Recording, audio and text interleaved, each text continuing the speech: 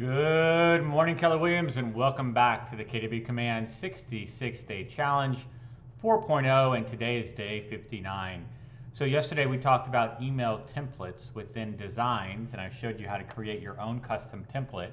Today I wanted to kind of put that together with campaigns and kind of give you a refresher. We've done this before, but just to show you one more time since it's fresh in your mind, how to create an email campaign.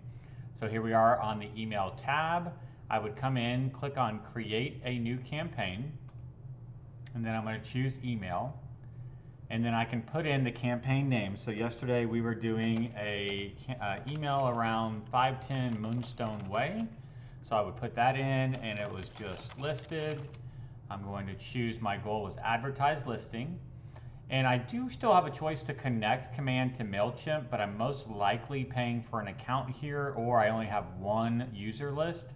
In command email, I get 5,000 free emails per month, and I can have as many lists as I would want to. So unless you have a very specific reason where you already have built out audiences, perhaps in your paid account at MailChimp, I would recommend using command email. Once I click on setup campaign, I'm going to get taken into the email configuration steps where I can select my account. I only have the one. I would choose my recipients list or create a new one. When I click on create new list, I can actually go through and search for a particular contact. I can search by tag and choose which tag I want to utilize.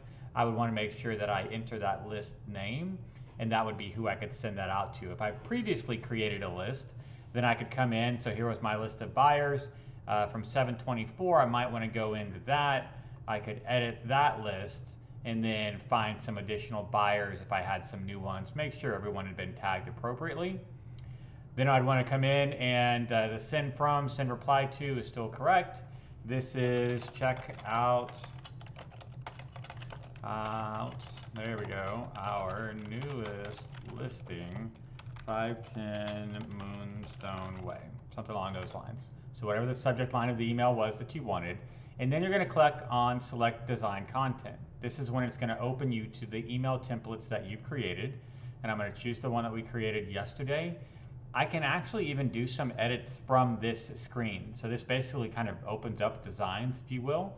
You can see at the top it's already been saved, but if there was anything that I wanted to change, I could still do that.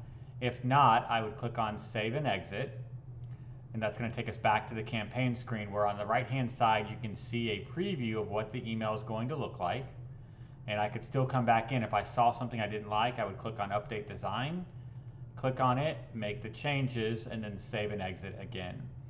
Once I'm good with everything on the right hand side, I have some decisions. So I would always recommend that you preview it just so you get one more shot. Again, at the top here, this is the desktop view. This is going to be what it looks like on a tablet, and this is what it's going to look like on a mobile device. So once I'm done with the preview, I can choose whether I want to test that email. I would probably recommend that as a best practice. Send a test email to yourself. I might even look at opening it on my phone and on my desktop just to see kind of how it looks on both. And then I can choose to either send it immediately, save it as a draft. Maybe I'm working on something but I want approval from someone else on my team, the buyer's agent, whatever it might be, or I could actually schedule it for some point in the future. So 3 options there once you review the test email that's been sent to you. That's it for today, guys. Day 59, quick and easy, just kind of a refresher from yesterday, how to create the design, and then today, how to actually send that out. Hope everyone's having a fantastic day, and as always, I look forward to speaking with you again real soon.